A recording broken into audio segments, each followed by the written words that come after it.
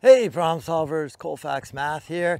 Today I was going to go over how to use a line level for setting grade, figuring out what slope is. I'll do a little bit of trigonometry so you can find angle of elevation as well as percent grade. A couple tools in the video today. String, that's probably the most important one. The line level itself right here. And then I have two tapes, 25-foot tape and 100-foot tape.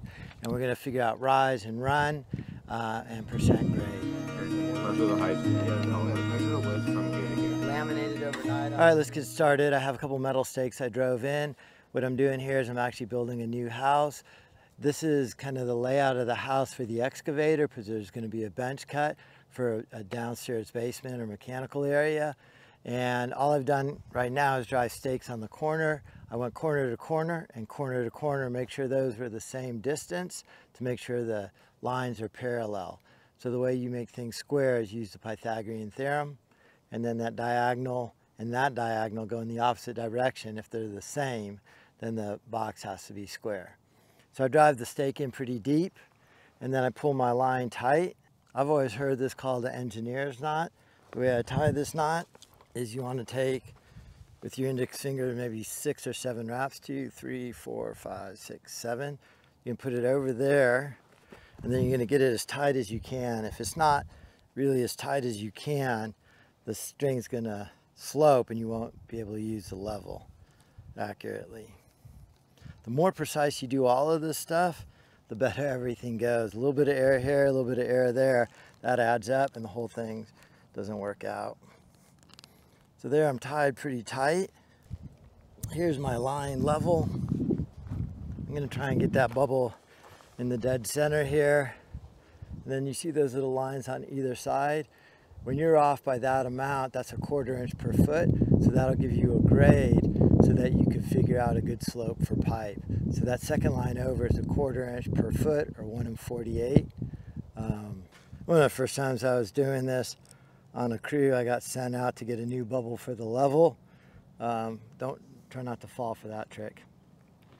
So I could see right here, on this line right here, the bubble's on this side, so this string has to come down.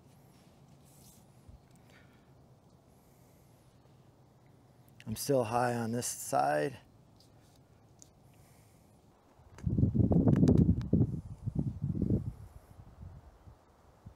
So that string is level right there. I'll bring the camera in and let you see.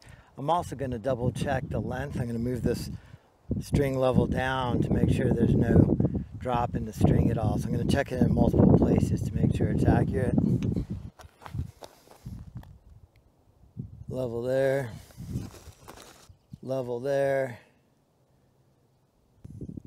and then level there. So I can see that string's level from side to side. I don't know if you could pick up that string here, but if you can see I'm really kind of basically on the topography of the land here. I'm kind of following a topo line along.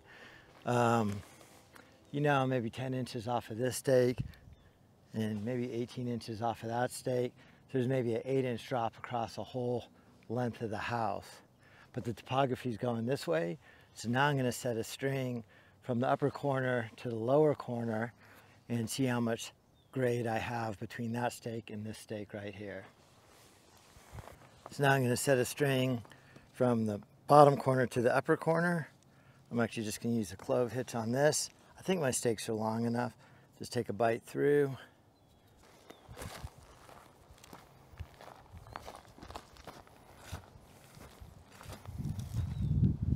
So that line's level there. Level all the way across. Just got away with this stake. So I got that line level on there.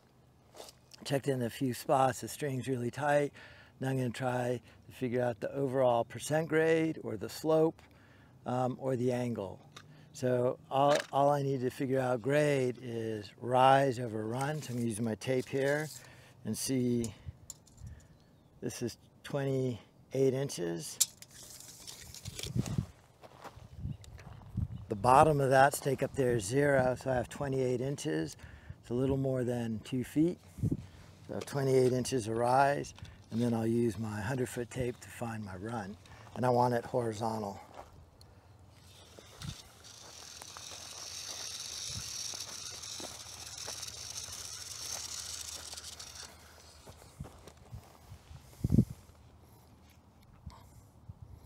26.5 feet.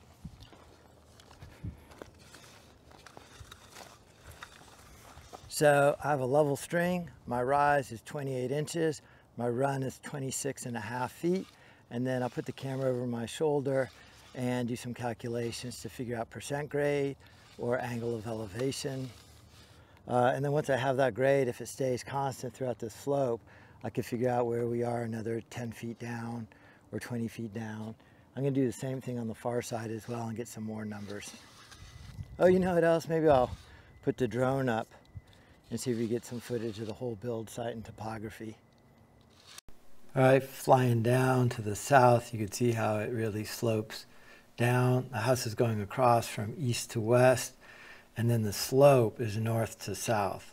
So you could kind of see it there a little bit, I guess.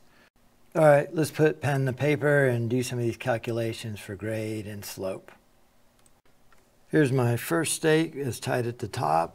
The second stake I pulled up to, and then the ground kind of goes like that. It was 28 inches of rise from the ground to the string, and then it was right on the ground here, and then the run was 26 feet 6 inches, or 26.5 feet.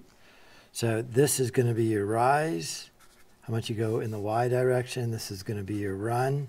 It is a right triangle, and I'm not measuring on the ground. I measured the string. That was level. So the first thing I really need to do is convert everything into the same units. You could kind of use any kind of calculator. Or your phone. I'm just going to use this one because you could see the screen well on video. The one button that I am going to go over is this button right here, tangent. Not all calculators have that. If you're using your phone, sometimes you have to turn it sideways to get the trig functions. So first thing I'm going to do is convert everything into feet. So 28 inches divided by 12 inches is going to give me feet. So I go 28 divided by 12, and this is 2.33 feet. And then 26 feet 6 inches is 26.5 feet. So if I want to figure out percent grade, so the grade is just the amount of rise over the amount of run times 100. So that'll give you a decimal. You're going to multiply that by 100, and that'll give you a percent grade. So the rise is 2.33 feet. The run is 26.5 feet. So I'm going to take that 2.33, divide it by the 26.5 feet, and get 0.088. So the answer is 0.08805. I'm going to just round that to 0.09, multiply it by 100. That's going to take that thing over there, and that's a 9% grade. So that's how you figure out grade. It's the amount of rise divided by the amount of run times 100, and that's your percent grade. Nice thing about that 9% grade is if the slope is constant,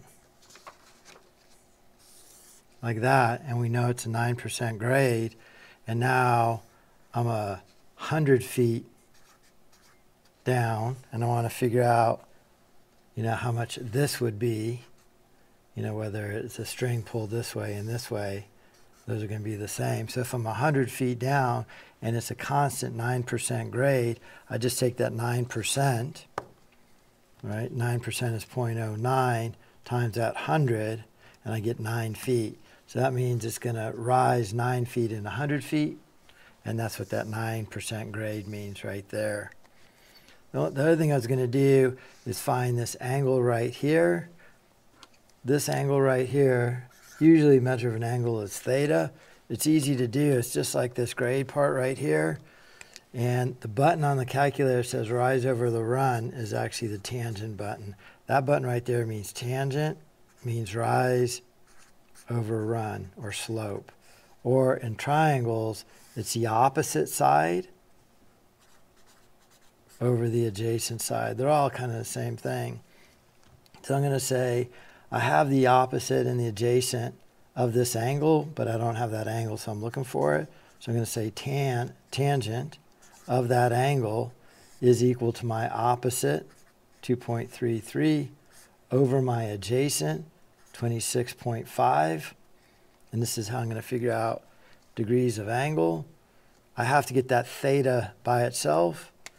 So I multiply both sides by the inverse tan, which is really like dividing by tan. That thing will cancel with that. That gives me my angle by itself. And then if I do that to the left side, I have to do it to the right side. So the inverse tan of 2.33 divided by 26.5. Same units there. Do that on my calculator. There's the tangent button there. Right above it in blue is the tangent to -1. So I'm going to go second tangent. That gives tangent to -1 of the quantity 2.33 divided by 26.5. I got to close my parentheses, hit enter, and it gives me 5 degrees. So this angle right here is 5 degrees. I mentioned this earlier about the level and the two different lines on the level. All right, so here's your bubble level. And if your bubble is sitting right here, you're exactly level, and then there are these additional lines on each side. That's a 1/4 inch slope. So if the bubble in the level, is like this in blue here, just on the edge of that second line, that's a 1/4 inch per foot slope, right? So again, we've got to use the same units. That's a 1/4 inch in 1 foot or in 12 inches. If I multiply that by 4, that'll give me 1 inch. Multiply that by 4 and 48 inches. So over here, it's a 1/4 inch per foot slope, which is 1 in 48. If I were to find the percent slope, I would just do 1 divided by 48. And if I do 1 by 48, it's really like almost 1 out of 50 if you were to round. 1 divided by 48, my percent grade, see that is a 2% grade. And that 2% grade is important because if you're pouring concrete and you want a little bit of a slope so the water runs out, gravity feed pipes, they need a minimum of a 2% grade or 1 inch per 48 inches. Okay, hopefully that explains slope, grade. Finding grade is a percent or is a degree angle. Appreciate you watching. I'd like to hear your comments. If you use any of the stuff below, please comment and say where you use it.